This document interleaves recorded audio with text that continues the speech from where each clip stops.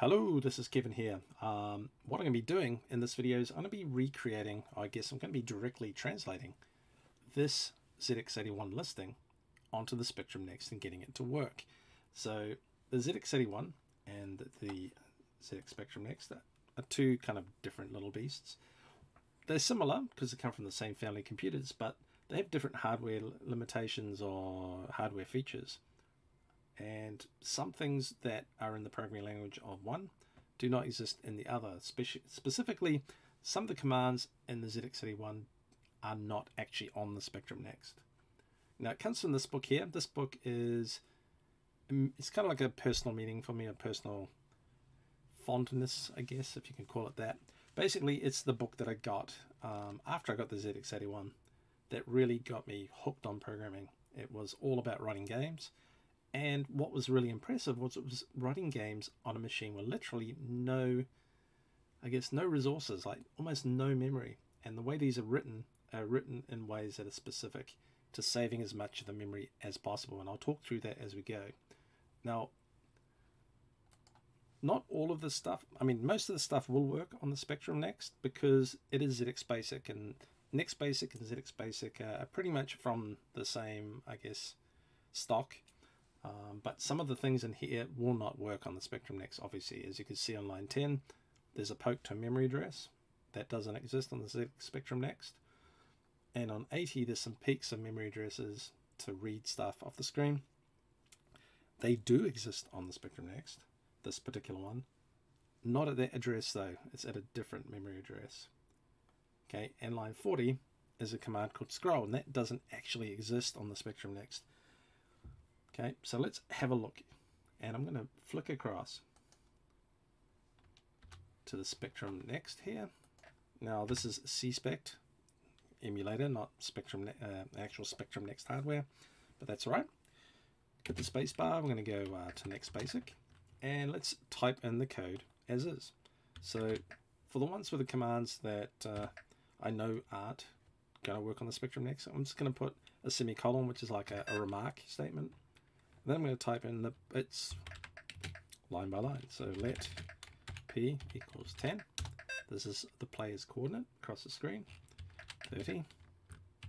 Let l equals 40 plus int 30 times rand.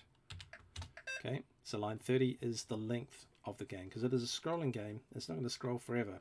So what it does is 40 lines plus 0 to 30 extra lines to kind of randomize it up a little bit.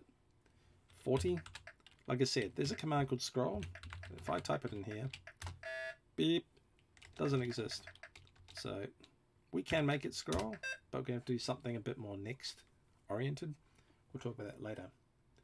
Okay, line 50, let p equals ABS, p, ABS or absolute.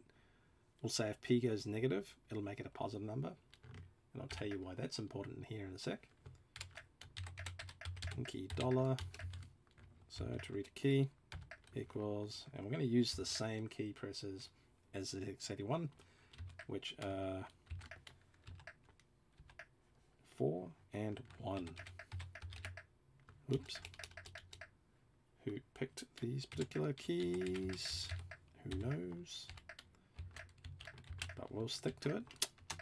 Okay, so that moves the character. Okay, line 60 checks to see if p is greater than 19. Then let p equals 19. Okay, checks to make sure it doesn't get too far away across the side because the maximum width of our gameplay area is 20 characters wide. Now you notice that line 70 is a print. There's no if p is smaller than 0 to reset it to stop it going out the other side of the screen. However, line 50 uses that ABSP, which makes any -1 value a +1 value. Now the reason that's important, not so much for the Spectrum Next, but more for the ZX81, is because of the 1K of RAM. 1K means you want to minimize having as much code as possible, so it'll all fit into the little bit of RAM that you've got. So ABSP is like a way of kind of getting rid of an entire line of BASIC that checks for p is smaller than 0. and it just kind of like solves that. It kind of uses less memory. It's quite a simple idea, but it works really well. And it's the little tricks like this that were the way that you'd kind of cram games into such a small amount of memory. So let's go to the next line. 70 print at 0, p semicolon, always important. Okay, if you don't hit semicolon, it'll do print, and then it'll go down to the next line where you print again.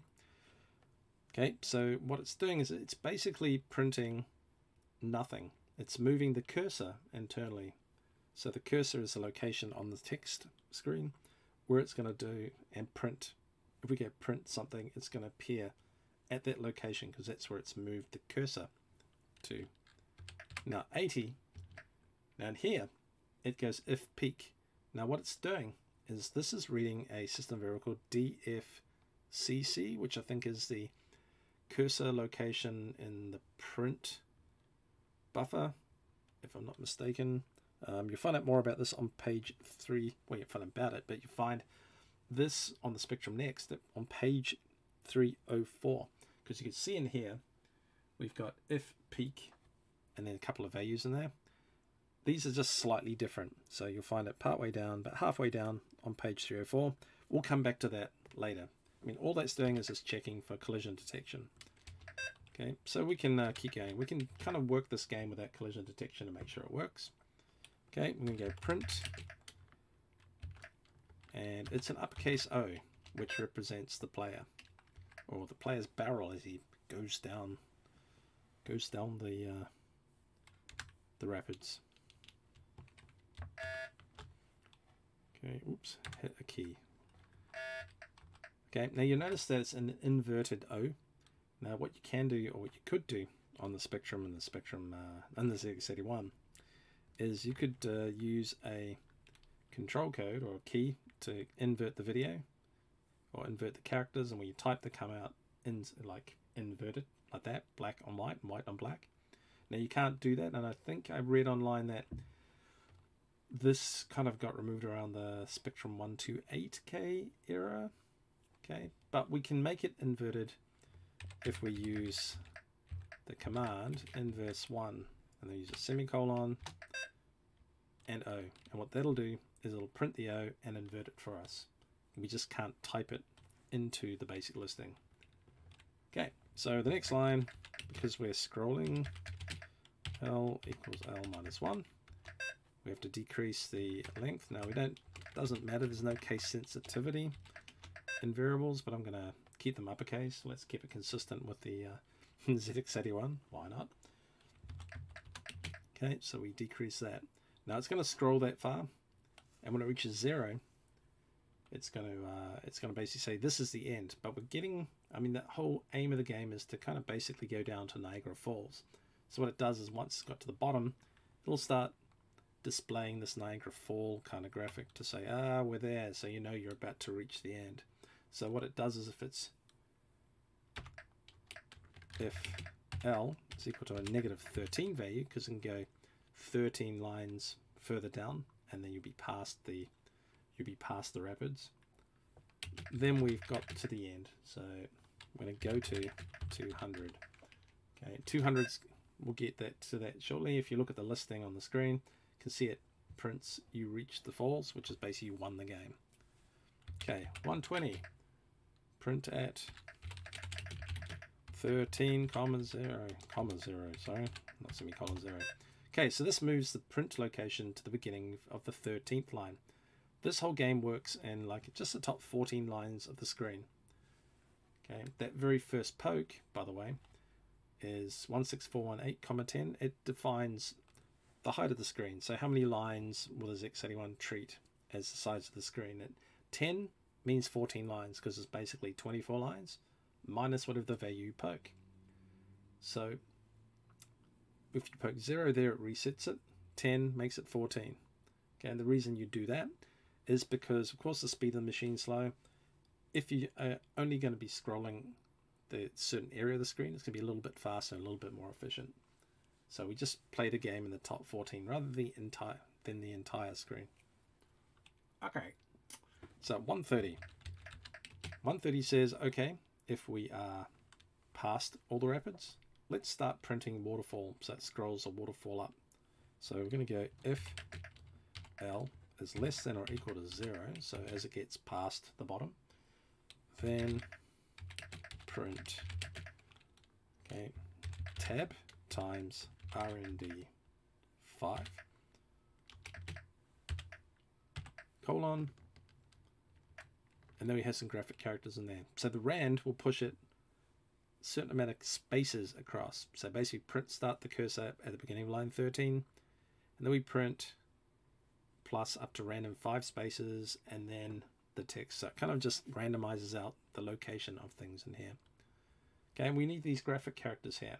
Now these graphic characters you'll find on page, and we'll flick in the manual, page 108 if you're curious. I'm going to just kind of mention pages in the manual as I go, because sometimes it's well worth knowing this, because then you at least look in the manual and get kind of you kind of know where to find the resources in the manual, because the manual's a good book if you're not a big programming expert, or you want to know all about the Next. Then the book, like the books have always come for the Sinclair machines, is a great programming guide. Okay, so we need to print those characters. Now if you see on page 108, it says you basically switch it to graphics mode, which is Cap Shift 9.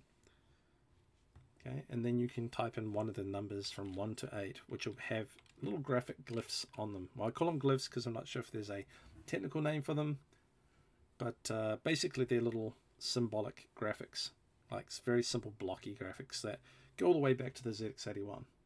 So to do that, we need to have the actual Spectrum keyboard, and what CSpec lets you do, you won't have this problem on a real Spectrum, of course, Spectrum Next, is it has like a simplified key input thing for when you're programming, so you can just type in with the cursor keys and everything else. Those aren't going to work because we've got Shift 9 has a bracket.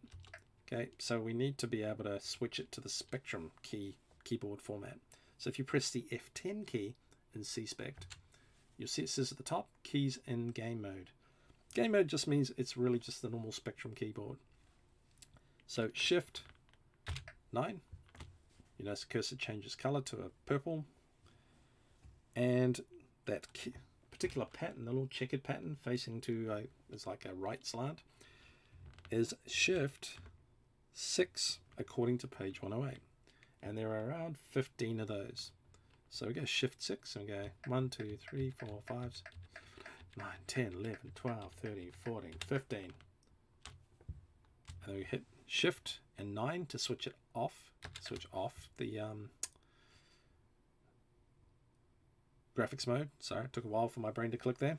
Okay, I'm going to hit F10, go back to my basic programming, because it's much easier to type things in and use cursor keys in that mode. Then remember, when you're using the cursor keys, it's Shift 5, 6, 7, and 8, or Shift and the arrow keys on the keyboard if you're using a PC keyboard. Oh, okay, something didn't like that, so Tab. And we print Tab. Okay, it's not times rand 5, it's rand times 5, because Tab doesn't have a multiplier in it. It's not a mathematical statement. Doing. Right, so 140. 140 says if L is greater than 0, which means we're in the rapid still, then print tab rand times and 15. Okay, because remember the game space across the game play area, 0 to 19, that's the players, I guess the players the limits. So what is going to happen, it's going to print a block of 5 squares or 5 blocks plus or minus 15 spaces. So it's going to space them across that 20 character kind of gap. So speech marks, we need to go to F10 to go back to game mode. So remember, Shift F9 for graphics mode, and according to the manual, it is Shift 8. So 5 of those. Shift 8, yeah, 1, 2, 3, 4, 5. Shift F9. Okay, I'm going to flick back out to basic mode. So keyboards are nicer to use. Okay, and then at 150, we go to 40, which will jump us all the way back to our game loop where we'll have that scroll command that of course we know doesn't work. So 160, let's do the last few lines. So print tab 0, semicolon, okay. 160 is where you go hit the rocks. So this is where if you crash into the rocks, you'd go. 170, it's going to do a pause that waits for a key press. Now 484 was basically like in a really huge number, so it would wait for what felt like forever. On the Spectrum, we just had to go pause 0. That would do the same thing. However, what happens with a pause is that if you're holding keys down and pressing keys, sometimes that's still retained, like in a keyboard buffer. And what that can do is it can basically tell the pause, oh, keys pressed. So what you do, and it's quite common, is you go 2 pauses. So you pause 1, which you'd clear that. And then you say, okay, now that the keys have been cleared, then we'll do a pause 0, which is just hold it there for as long as it needs until you hit a key. 180, CLS, and 190, we just go run, which will take us basically back and run the game again. So 200, okay, this is where we go to if we've won. You've seen that in line 110. We just got to go print tab 0. Okay, tab 0 means at the beginning of the line, or no spaces in front of it, I should say. The line is just tab is just a spacing effect. It falls. Yay, we won. And then at 210, it's going to go to 170. Now you notice it doesn't do a pause, a CLS, and a run after that. It goes back up to those lines where it does that. And again, that's to do with the amount of memories. One of those things that you say if you don't need to repeat it, don't do another 3 lines of code because we're going to run out of memory too quick. So just go to 170 and just reuse that code. Oh, you run. Oh. Okay, so that's it. Now the problem is, one is that we can't scroll. Okay, no scroll command. But what we can do in the Spectrum Next, and this is pretty cool, is on page 249. I'm going to flick there in my manual right now. It talks about a thing called user windows. Now user windows are like regions of the screen, and they use a streaming system. A stream basically means you can open a stream, or I guess a channel you could also call it. And what it would do is it lets you kind of push data out to a different location, a stream. So a stream could be writing to a file on disk, I should say, a file. It could be to a screen, it could be to a driver, it could be to anything. So what we need to do is define a region that sits around the screen or on the screen at the top, maybe 14 lines like it does with that poke. And then we can feed a control code to that to say scroll that region of the screen where we're printing the game graphics and everything. Or in this case, the game text. Okay, so 10, let's set up the stream. So I'm going to go open. That's how you open a stream. Don't say screen, Kev. Don't worry, I burble. It's getting late at night. Okay, use a hash, and then you put the number of the stream. Now it could be 4, it could be 1, 2, 3, 4. I'm going to use, and if I look at page 250, there's actually a good example in there, and it talks about how to set up the stream output to this user-defined window. Okay, I'm going to use there. It's 5. Sometimes I use 4. Okay, so open a stream to a number. That's the number we're going to be feeding things to. And then in speech marks, we put our little destination. So for a window or a region on the screen, it's W, greater than symbol. And then we put the values for that window in here. So 0, 0 means the top corner. Okay, then we have the height on the ZX81. It says 14. So let's use 14 here as well. And let's just make it the width of the screen, so 32. And we can close that. Okay, now to scroll that part of the screen, let's get a line 40. So for the scroll command, that's going to affect that region at the top, that 14.9 region. We just go print to that port, so #5. Oops. CHR $. And if we look at 251, you'll see that there's a control code 7 that sends a scroll command to that. Okay, it's not char dollar, it's ch. Oh, wait.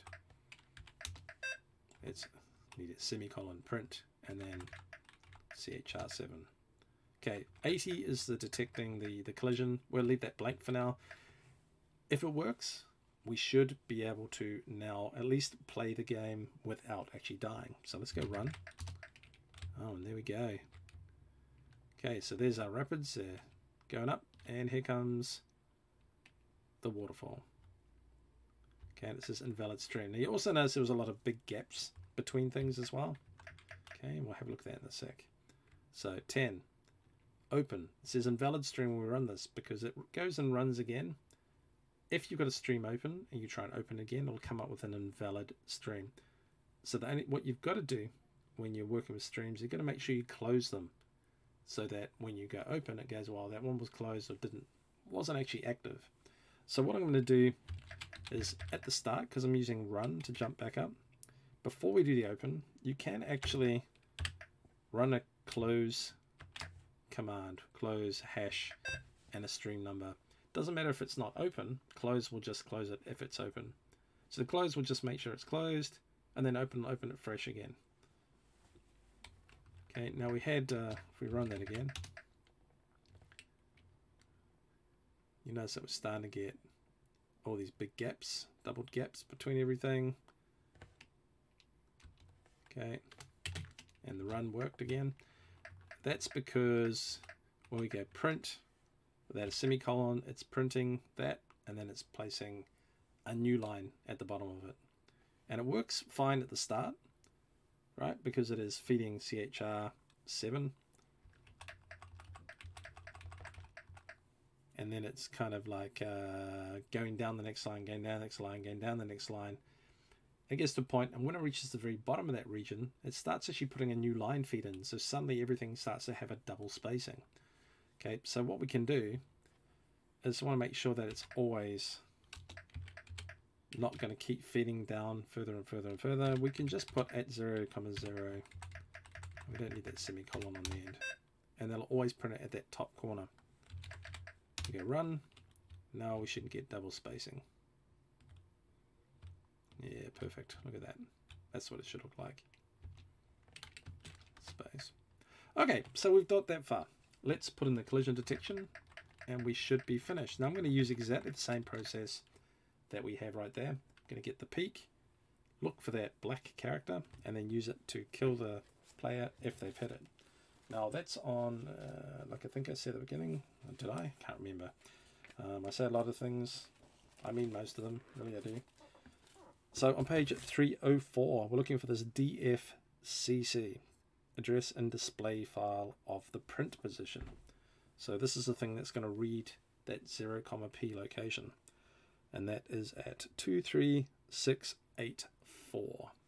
Okay, on this ZX81 it was 16398. So I'm going to use exactly the same line of code. So if peak, look at what's at the memory address, and the memory address we're looking for is 26384. In fact, no, that's a peak, so you have to get the address from that location. 23684 plus peak 23685 times 256. And if it's equal to, and it says code and it has that character in there. Now there's one thing that I was having a bit of discussion on Facebook about, and that is for some reason the Spectrum Next doesn't return the correct ASCII value for that, which should be 143, and you would have seen that on page 108 next to that block. It tells you the ASCII character code. It doesn't return that. It returns a value called 255, or not called of 255. There's nothing called 255. Okay, and go to 116. Okay, so how do I know it's like 255? Well, you can do this. To debug stuff, sometimes what I'll do is I'll put a colon, semicolon to comment things out. I'll change that if to print.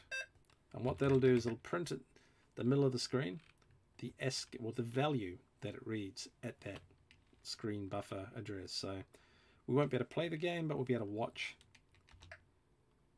0, 255. And when every time it hits a black square, hits there, it returns a value. Now it hits this, it says 15.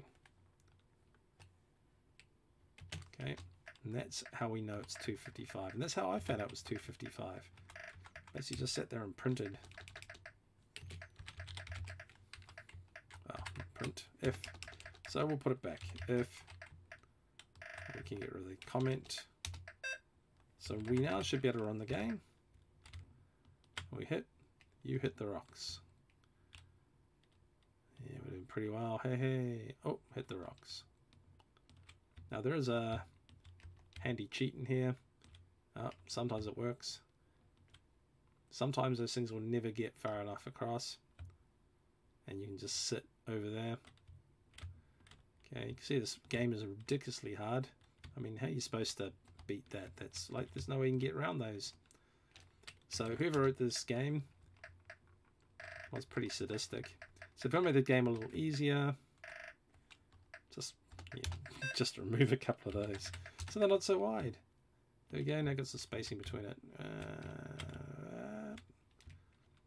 Even when it's small, I just still suck at this.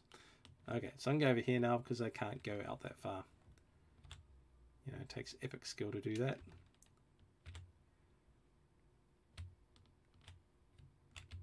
Okay, so what we've done is we've basically taken a ZX81 game and we've got it working on the Spectrum Next. So we've kind of looked at a few things in here that are interesting. One is that user windows, well worth reading, page 249 on the manual.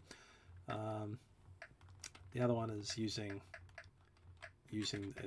a system variable that reads the character at that location.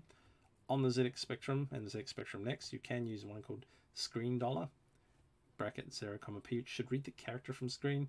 The reason I didn't use it here is because it doesn't recognize those graphic characters that I've got in the string there at all, which is really annoying. There's been some really good suggestions on Facebook to use UDGs or use color attributes, but I wanted to keep it kind of legit. What I mean by legit, keep it to the ZX81. So try and get it as close as possible to the same code. So I wouldn't have to try and remodify everything with different code. Now I'm obviously going to, I would change this if I was going to do it as a next version. I am going to actually do a next version, but I'll do that in a future video that's using proper sprites and graphics and just a whole pile of other stuff. So hopefully that was maybe interesting, maybe not interesting. For me, loved it, good fun, just a good challenge.